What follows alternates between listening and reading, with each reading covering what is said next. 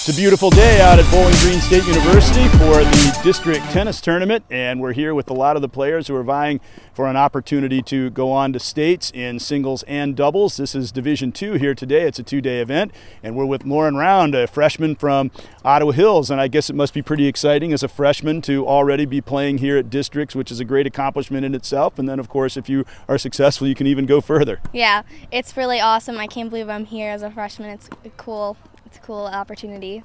You told me that you'd started playing tennis about 5th grade, so you haven't been playing for all that many years, and certainly you've made good progress in it. How was it that you got into playing tennis? My stepdad actually encouraged me to play tennis because my mom had played tennis and he started as well, so it was like a family thing.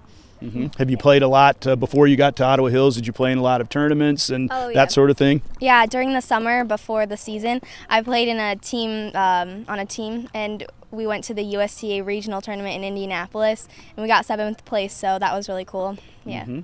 So you also played doubles this season for Ottawa Hills as well as singles. How did you do in the regular season? Ottawa Hills is always a very good tennis team. How did you fare in your matches for the most part? I think we won the majority of our matches, so it was a good season. Yeah. And what about you? Me and my partner Corey, I think we won the majority, and then when I played third singles, I won the majority of my matches as well, so that was good. Yeah.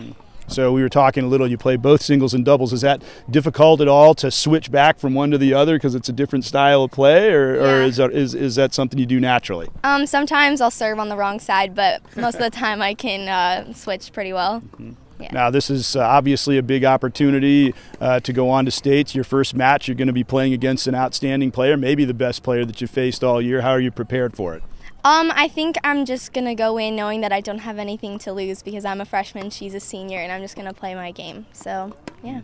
Absolutely right. And then as the time goes by, I'm sure that your day to make it, who knows, maybe it'll be this year, but certainly that day will arrive where you'll have an opportunity to go and play in the state tournament, and that'll certainly be very exciting. Thanks for joining us, and best of luck today. Okay, thank you. Rownd of Ottawa Hills Tennis here at the Division II District Tournament.